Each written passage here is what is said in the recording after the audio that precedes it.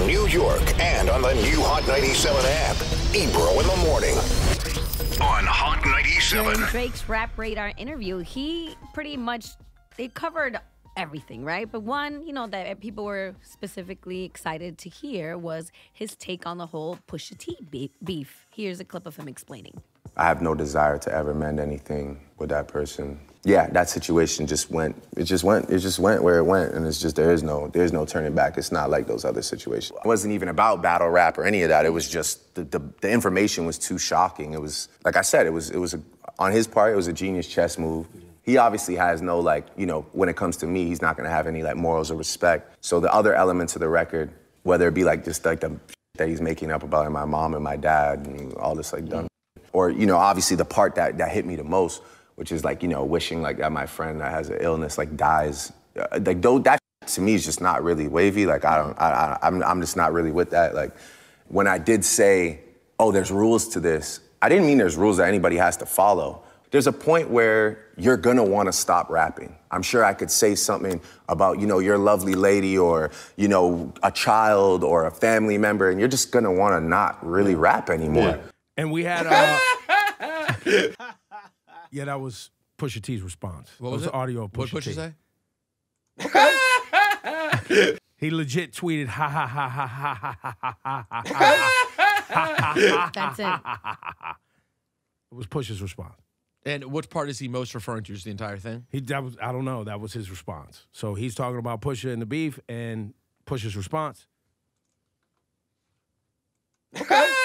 And now I thought the thing about it that was ludicrous about the response was when he said, I took a loss, but really because I tapped out.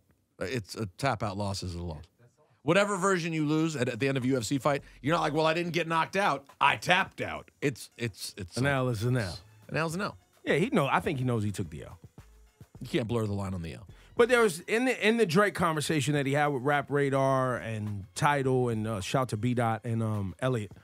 I could definitely see, Drake, and as a lot of people who compete at a high level in anything, there's a lot of ego. And there's a lot of pain that Drake still, I see in his body language of being given credit, right? Even around his comments when he took, where's the audio about Afrobeats? But what does he need the credit for on that? I think he just wants credit. And I mean. So he wants to not only be #1, but he also wants people to be and we need to make sure we give you credit for everything. That's right. I mean, when you get to be #1, you're #1. Well, and also at Drake's level, there's going to be hate. And there's going to be people who's going to put an asterisk next to your accomplishments. It's going to happen. Inspired by music from all over, that's how I end up doing funk records from Brazil or, I'm obviously always deeply invested in the dancehall space. Right. Afrobeats has become one of the biggest genres in the world. Obviously, no credit. But no, you give that. I was actually talking to Tuma that works at YouTube. He was crediting you for kind of popularizing Afrobeats with One Dance, and it was. Yeah, I think Come Closer, One Dance. First of all, the music those artists make in that space, there's nothing better than that. Right. So I'll never sit here and say, oh, One Dance is the best Afrobeats record, but I do think that genre deserved to get this popular, and I'm very happy that I was able to even be part of that conversation. Absolutely. So, but you can hear in there, he wants credit. Right. He wants acknowledgement. Shawnee, you want to go ahead and give it to him? He didn't even give credit to the artists who was on the songs with him. What do you mean he didn't write their names on the... He did shout them in the song a little bit. He did. WizKid's name is on there. And even I got an interview. I went to Jamaica over the holiday. Shawnee was out in Jamaica. I went down there and took my lady and my daughter down there.